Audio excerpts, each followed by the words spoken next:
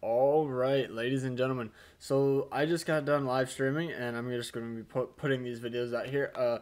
We are going to be getting this unit free as well. Apparently, the dwarven lady or whatever. People were saying that she could be good for Belmos because apparently, if you remove debuffs, you increase all your damage by 40% and stuff. So potentially, I don't know. She seems like she has a cool outfit. I don't know. She looks decent, but she is a free unit, so you know it makes sense why she's not busted. Um, and then the other here, I'll even show her skills, and then I'll yeah, let's get to her skills right here.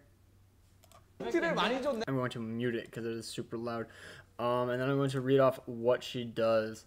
Let me go up here.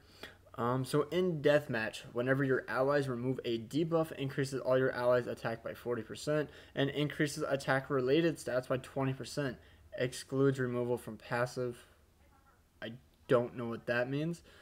And then there we go. We saw the level 1 card. It did a little bit of damage. Like, I don't think she's the main DPS, but obviously she hasn't procced her passive because she hasn't cleansed any debuffs.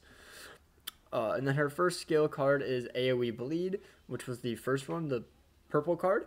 And then the second one is Charge, single target. So ignores defense, I believe, just like Zaratros. So, you know, maybe she's supposed to be suited for Zaratros's position. I don't know. And then her ult is weak point. So if you have her card on there, her bleed, then you can have Jericho proc as well. If you bring Jericho, and you can also just do the ult weak point. I don't know what race is she? She is. I don't know what that is. Is that human? Is that human? Let me just double check real quick because I actually can't remember. Let's go to Bond. That looks like it's human, so I guess you wouldn't be able to pair her with Green Jericho, unfortunately. But I think she could still be very, very good in my opinion. And then I guess, did I even show you the ultimate? I don't think I did. So here's the ultimate. This is the weak point card, remember, and also she has a very pretty face. Potentially waifu, who knows. And just sucker punches you in the gut. Oofta. Not that much damage, I'm not gonna lie, but it's whatever. And then the new Lost Vein. His animations are broken in this thing, by the way, so keep that in mind. It's kind of hilarious. But what his cards do, I will just let you know real quick. At the start of your ally's turn, the hero's ultimate gauge increases as much as the number of the ultimate gauge of the hero with the highest ultimate gauge in the battlefield. So if you're facing a Glue Eater team and the Escanor cards merge and he gets 2 ultimate gauge because you go first, so they get 1 extra ultimate gauge because of going second, and then the merge, you would have 2 ultimate gauge when Lost Vein comes out on the field. Or if he starts on the field. His passive starts in the back as well, but I don't know. It says heroes, so if you're against an ult rush team, your entire team gets that amount of ultimate gauge. It seems. So he's kind of like a new Merlin in the back with better CC, because if they have 2 ultimate gauge, then you would reflect that and get 2 ultimate gauge. That sounds busted in my opinion. He seems like a really good backline unit. Like, yes, he has Lost Vein ult and all that, but like, he seems like he's just a better Merlin because first skill, he ult drains just like Merlin and Helbram, and second skill decreases attack related stats just like Dreyfus or Rugal, so it's 30% potentially. I don't have the gold cards or anything or any of that translation. They just quickly did the skills. They didn't actually get any percentages, but still thank you to CFW. I'm going to shout him out because he has been here ever since the Merlin stream, I think, and he's helped with the rough translation, so thank you. It means a lot. And then his ult is obviously just the same as Lost Vein. I'll let this play so you can see his cosmetics, I guess, even though they're the exact same. And oh, that was it for Lost Vein apparently. So let's go to his skills right here. These are his skills. Just be ready. Just be ready. It's hilarious. Okay, and it's like he's like an entire like battlefield ahead. Are they redoing? No, here's the gold card. Okay. Oh, I love it. Oh, that card actually did some damage. Is that AoE? Let me just double check. No, that's definitely single target. That actually did quite a bit of damage. I believe he is attack crit because he has about the same amount of HP or CC as the regular Lost Vein.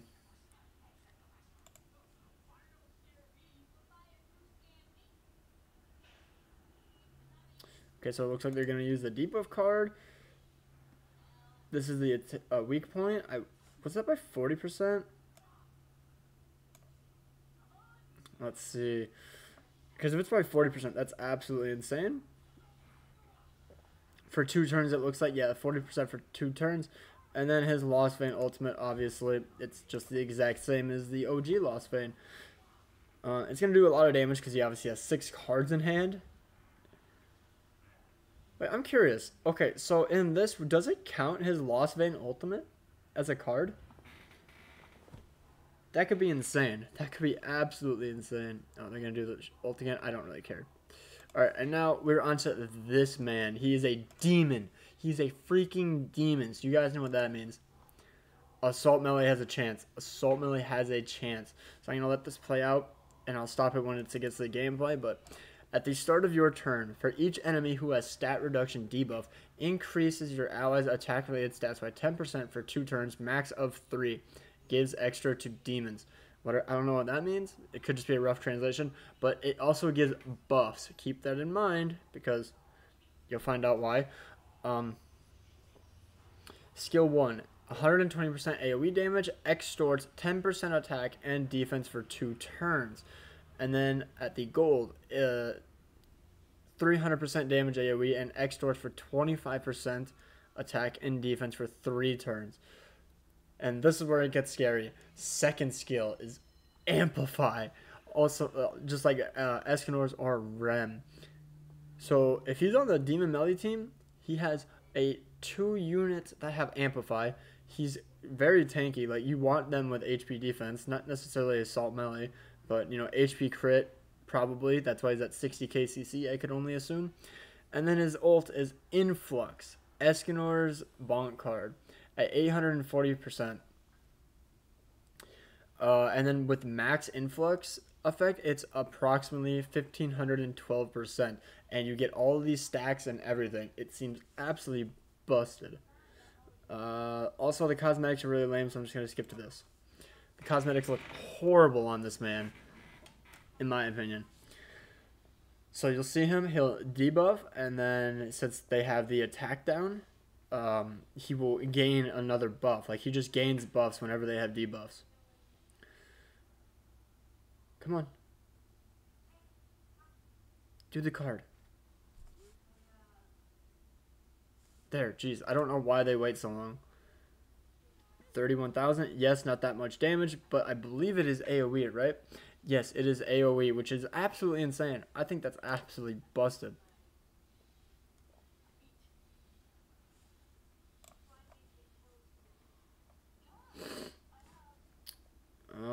Where's this card?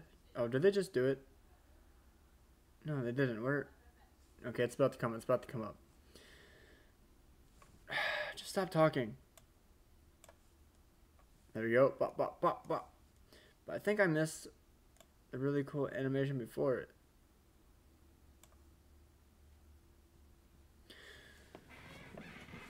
Okay, rank 1. 100,000 damage. Granted, he does have max buffs, but it is type neutral and a level 1 card with no Gother support or anything like that. And here's the ultimate. Here's the ultimate.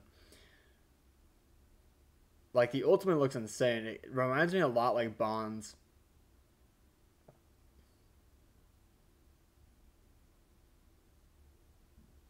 Boom! 400,000 damage. It is amplified, so he basically did double damage. But yeah, that is basically everything that we got from that. So yeah, I mean, they look like fun units. I'm probably just gonna go in so I get 1/6 of each, if I can even do that. Do I recommend you guys summoning? Honestly, no, because I still don't see a counter to Bond. I still think they really wanted Bond to still be good, especially since he's still in global. They wanted people to still summon for him, so hopefully you guys pull him. And if you guys don't, I would recommend saving for the next banner. I don't know if this is a 600 gem banner, a 900 gem banner. I don't know if this is a banner forever, like part 1. I saw some people saying that in the chat, so that's why I'm bringing it up. So yeah, hopefully you guys enjoyed, and yeah, those are all of their skills. And also look at his horrible cosmetics. They look dreadful. I'm not buying his cosmetics, no way. But hopefully you guys are prepared. Have a great day. Peace out.